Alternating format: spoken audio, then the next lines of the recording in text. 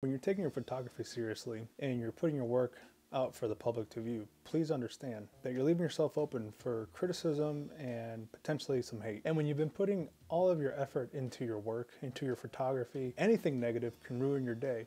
And more importantly, it can ruin your confidence. If you've encountered negative comments and you just don't know how to handle it, well then you're in luck. Because in today's video, I'm gonna go over with you a way to kind of handle that type of stress. Welcome back everybody, I'm James Alcatraz, and I'm very thankful that you've tuned in because this subject is very near and dear to me. I think that being confident in your photography is absolutely crucial, especially if you have a vision in mind. See, the thing about having a vision is that for a long time, you might be the only one that can truly see the genius in your vision, but your vision might never be as popular as you think it should be. Let's say you've been working on an editing style that you've crafted over the years, and you think to yourself, this one's gonna blow people away. This is the best stuff I got. Then one day, you post what you think is one of your greatest images on Instagram, and you receive 3 comments. Now, each one of these comments says something different, and the way you handle all 3 of them is essentially the same, and it's gonna help you develop over time if you allow yourself to be critiqued, and more importantly, if you're willing to listen. So the first comment reads, "Hey, this really sucks." For some reason, that comment, even though it's so short, hurts so much, and it just lingers in your head for some reason.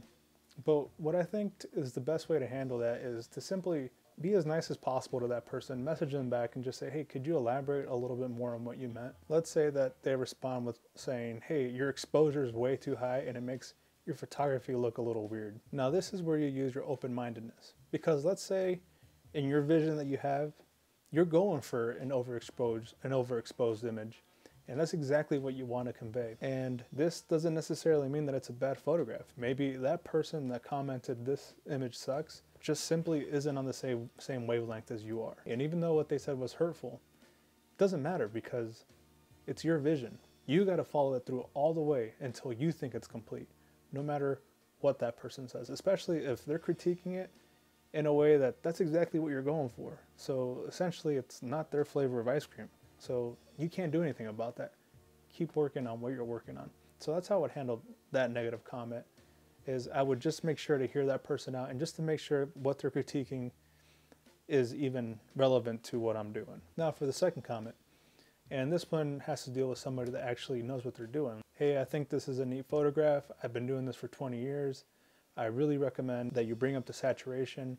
Now this comment's a little more neutral, a little more on the positive side. Now, how I would handle this one is I would listen to them at the very least because they have a lot of experience. Now, they might have a lot of experience in nature photography, and that's not what you're doing.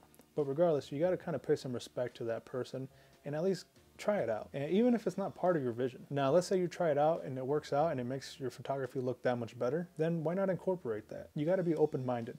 But let's say you try it and it just doesn't make you feel the way it made you feel before. Let's just say it didn't really move you.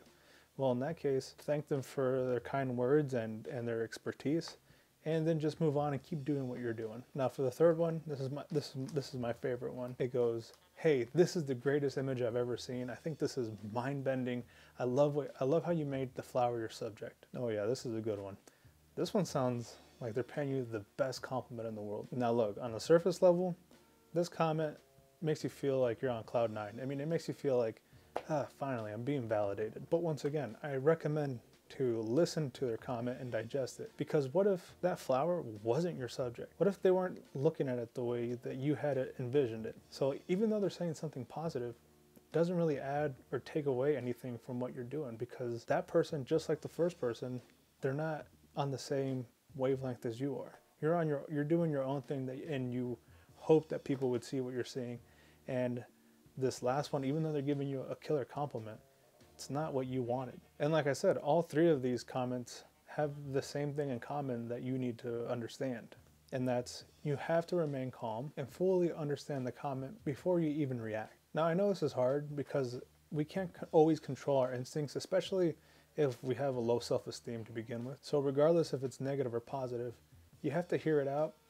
And you have to be open-minded enough to at least give it a try, especially if they're presenting their critique in a nice enough manner. See, the thing about hate or criticism or whatever you'd like to call it is if you listen to the right criticism, if you're open-minded enough to give things a try, you start to develop, because it starts pushing you in directions that you might otherwise not be going in. And if all you do is shut your ears and close your eyes whenever someone tries to give you criticism, well, then you're just stunting your own growth. Look, if everybody's telling you to bring your highlights up and you're not at least looking at your photography and trying that in editing, well, then that's on you. Regardless of what your vision is, if nobody is feeling it and you're the only one that's feeling it, and you're trying to get people's approval, if that's really what you're doing, but you're having everyone tell you the same thing, maybe you should listen to that.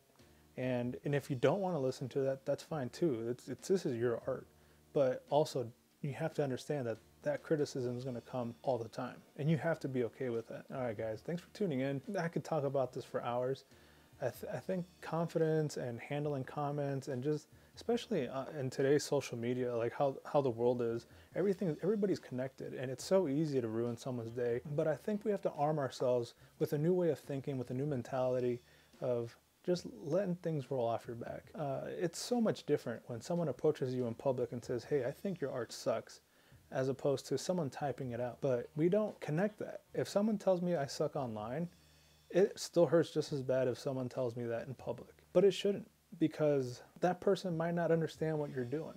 And in public, you can at least address it right then and there. Whereas on a comment on Instagram, for example, they might delete their account right afterwards, or they may never respond to you, because to them it's just a joke, or they don't even care that much. But remember, you can also use criticism and people's hatred to better yourself and to excel in ways that you might not otherwise be able to. And of course, if at any point you're dealing with a mental block, or if you're dealing with criticism and you want to get someone else's take on it, please reach out to me on the comments or on my Instagram. I'm always available, and I like to help people boost up their confidence and try to see their vision through. That's really what gets me through the day. Now, please go out there, like, comment, and subscribe on all my videos. It really helps this channel grow, and I'd like for it to grow so that if someone else is maybe reaching that point where their confidence is just down the gutter, I want to be able to reach out to them, because that's something that I've noticed. A lot of people on YouTube, it's just more about them and getting their message out, and not so much helping out the people in their community. And I don't know. I just don't think that's the right way to do it. So now that you're starting to build up your confidence, get out there and pursue your passion.